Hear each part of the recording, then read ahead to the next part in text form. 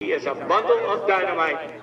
Mikey, as we're fond of calling him, can get him done. Okay, one jumper out. The little dot in the sky approaching 120 miles an hour.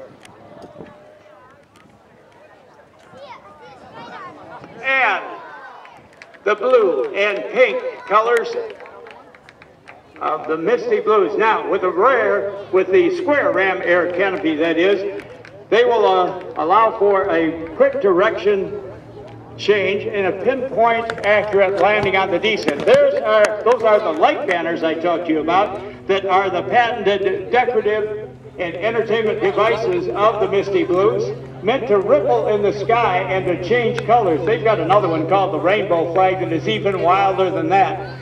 So we know from the introductions that the light banners are being brought in by Cindy, the team leader, Cindy Irish, and Amanda Sheffer.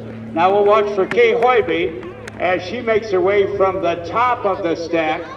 She'll be looking at a predetermined altitude and will unfurl that very large American flag, also a signature flag of the very much sought after professional air show group, all women from across the country, the Misty Blues. And man, are they ever in the record books. They're in the world record books, they are in the U.S. national record books, and they in fact are in many, many times. There is a sight to behold. The birthplace of aviation, ladies and gentlemen, Dayton, Ohio, the red, white, and blue, the freedoms that we enjoy, provided to us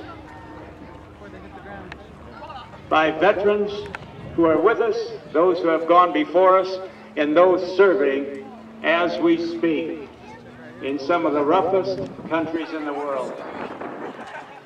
We're looking at high temperatures today over in the Middle East in uniform.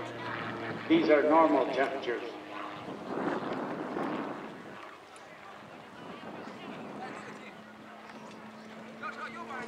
All right, setting up for the traffic pattern into the wind for a stand-up landing. Look at the size of the American flag in relation to the canopy. Ladies and gentlemen, please join us in standing as Alyssa McCracken presents our national anthem.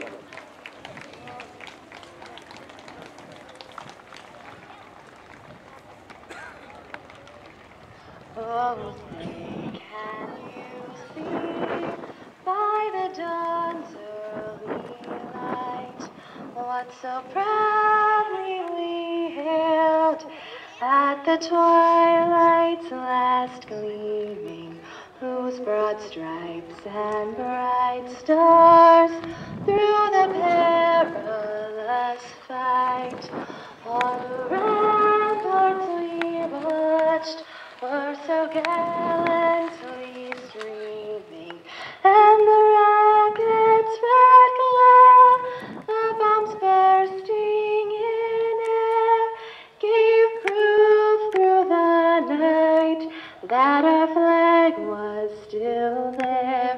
Oh, say does that star-spangled banner yet wave o'er the land of the free and the home of the brave?